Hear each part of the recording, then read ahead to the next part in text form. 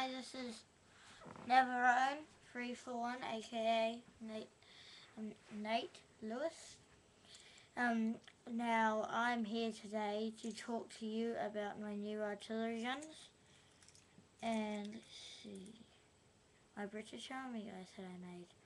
Alright, so yeah, let's start off with the British Army guys. Alright, I have made some British Army guys. You can see that's one of them. These aren't custom guys, I made them myself. I quite like them, so please don't actually do any mean stuff about them. I think they're quite cool, so I got him. They're on these kind of like Star Wars type body, sandy colour bodies. Here, I have got this guy. I got the type of like gun looking thing off a YouTube movie that I thought was pretty cool. So those are the gun guys. Really, there's just like a whole bunch of them like that, and some of them have rifles.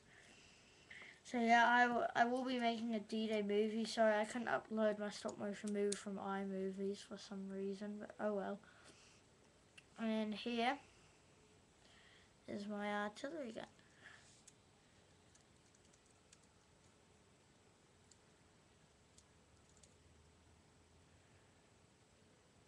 You can see. Pretty cool. This part here is quite cool. Open and close. There's a little hole in this. Sorry, this just broke just now. I'm gonna paint the wheels black to make, or silver to make them look awesome.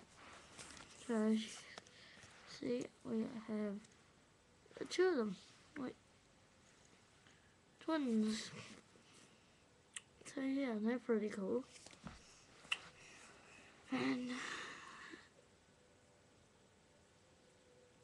that's the commander of my guys. So yeah. So that's my artillery guns. They're the main ones. They're World War I artillery guns. I think they're pretty cool. As you can see, they're both the exact same made. They're not the same colour. Sorry about that. I tried to, but I still think they're pretty cool. And well, yeah, that's about all actually. Alright, that I've got for you today.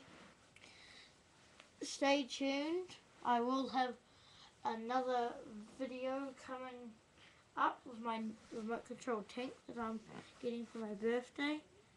Because I'm getting it because I told my mum that I wanted it and she said she'd get it for me. So, yeah. See ya.